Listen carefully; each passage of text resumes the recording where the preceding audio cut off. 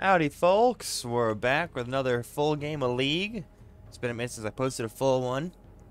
Rocking some good old Zac and Jungle. You know, Bounce House, the slime boy himself. Been doing something a little different than usual though. Instead of playing Tank Zac, I've been building more assassin based. Which has some interesting, you know, he's still tanky enough due to his passives. 30 seconds until minions spawn. He's still tanky enough due to his passives that, you know, he out-tanks the lobby most games. It means that during the fight you'll notice a little bit more of a squishiness, but even for that, it's not bad. And he has the best emote in the game, right there. No one can change my mind. Yeah, I didn't know that red hid vision on my blue. But we're just gonna let it rock through and see what happens.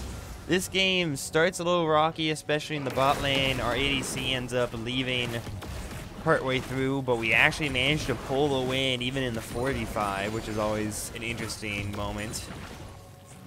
Yeah, let's see how it goes.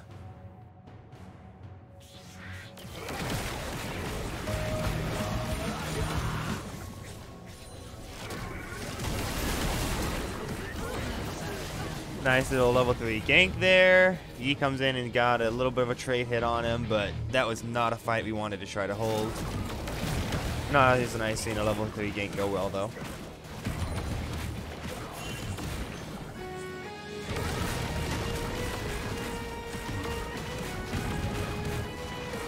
He decided to hold middle, which ended up with Yi dying, and Karma going top, which in a moment here ends up in a nice little double kill for us. So I don't know what their whole plan there was. Taking a nice turret shot there. But yeah, that was definitely an interesting decision by them, it seemed like.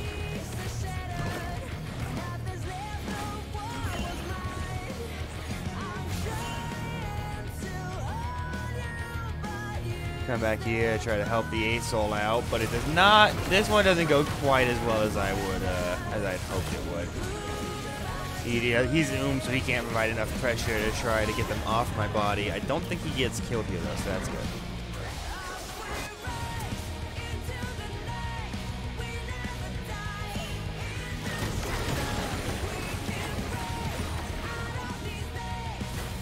I think I might go for a Drake here in a moment after this bottom game. And I'm sad here because the Xerath died, so I just did not have enough cooldowns up. But still, 2 for 1 isn't terrible. Draven getting more kills isn't the best for us. Yeah. Draven there spamming his team to back up because he wants to be a part of any kills that happen. I think I go in here for a steal. I'm not entirely sure. Oh, I try to go in for the steal, but it does not really work out in our favor. I'm not entirely sure what happened there with the A-Soul. Karma shielded the hell out of herself. Sheesh.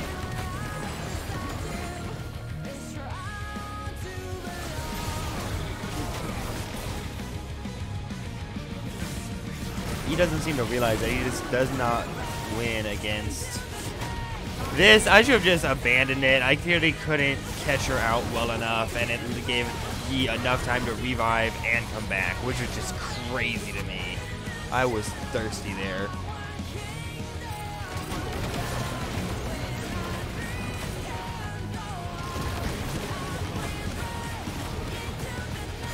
I think I go for a steal. Oh no, I didn't. I did not get the steal here. No, I just come in for a fight, get another nice double. And there we go. Running to Karma in the jungle, but I think he gets the kill. I'm not entirely sure. Yeah, they got the double there though. It was really close. I was running for it. But, I mean, you know, at this point, there's ADC leaving. At this point, I already have my Night Harvester. I already have 1,000 damage on it, and you know, Zac tank is still very fun. I still enjoy it. I started running the issue, you know, with Zac tank, I really enjoyed going Heartsteel. Infinite stack in health, you build that with a demonic as a mage like Zac, which is melee for percent max health damage, you get really strong pretty fast. I started running the issue where Zac, the ganks either go unsuccessfully, where I'm not getting the hits to stack Heartsteel anyway, or the ganks went too successfully and I wasn't getting the hits to upgrade my Heartsteel. Building Assassin means that when I E in, as long as I can hit the E in the combo, especially with first strike, I think by the end of this match I had like 2,000 bonus damage and 2,000 bonus gold from first strike.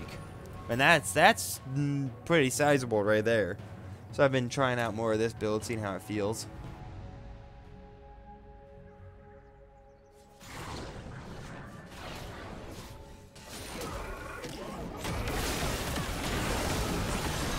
And I just get fucked up right there. I definitely did not expect to die that quickly there when I jumped on there.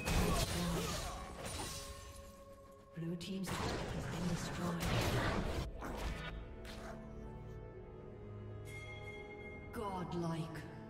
You know, at this point, that is a 10-1 Draven. So Draven is very scary.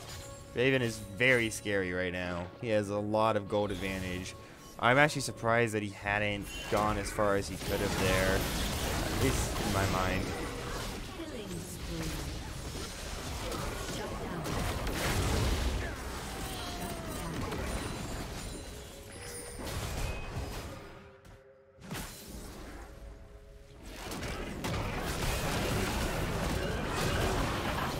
Lured them all the way back into the team. He thought he could jump on me before. I mean, Karma got me there, but I'm happy to get the Yi. It's always nice to shut down a Yi as a tank.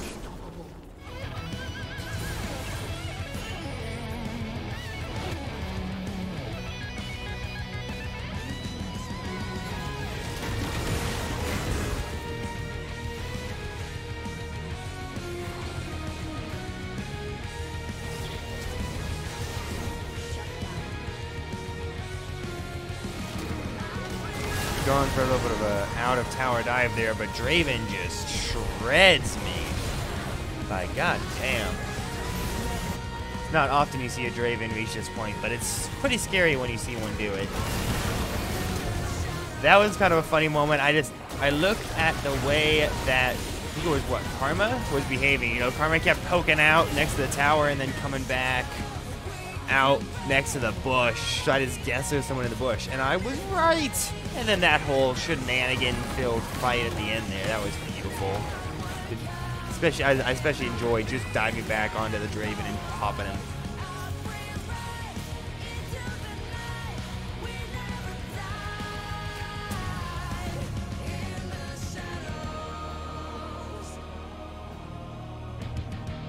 You see the level gap there between the disconnected ADC and myself.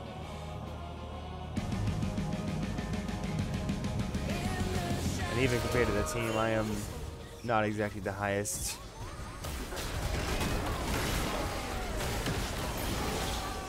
Yeah, they kind of screwed that fight up for themselves.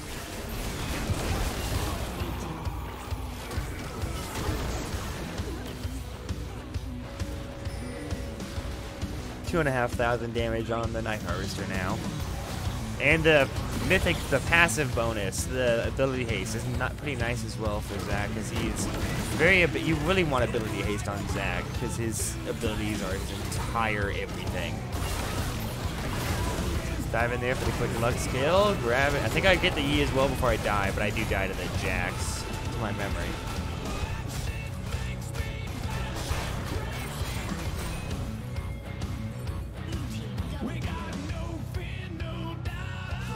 I mean, I'm not even, you know, I dove kind of deep for that. I got their longest range artillery mage as well as their jungler. If the jungler's going to die, that goes to an objective. They damn well better take the enemy jungler with them. So, I'm not mad. I'm okay with that trade.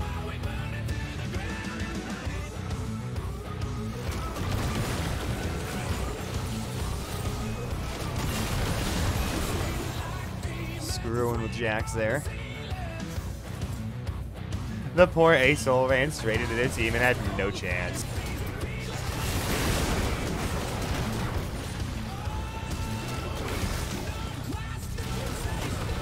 Just slowly eating my way to chase her down. Ah, yes.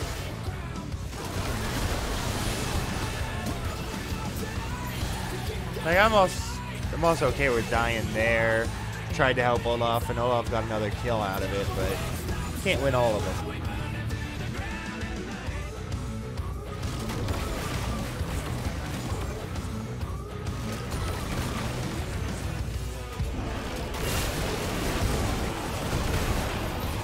Jumping in on a few of them there, because they're prepping for Drake, which will be up in 40 seconds. And I believe that's where they surrendered. Yep, there we go. Pretty simple little usual nonsense. It's saying that they're... Oh, the chat is still catching up. It's kind of funny to watch. But yeah, been doing some Assassin Zac in jungle. Got 4 items in that one. That's been my usual build path. Harvester into Shadow Flame, and then either Cosmic or Demonic. Even without building health for the bonus Dark Pact, Demonic's still a pretty nice build because of, like, 1.6% max health magic damage on a burn. It's pretty nice. And yeah, pretty fun game. I have another one to record here whenever I get around to it. And until then, let the good times roll. You can find me in other spots on YouTube. You can find me on TikTok. And you can find me on Twitch if you want to catch more of it. But have a good one.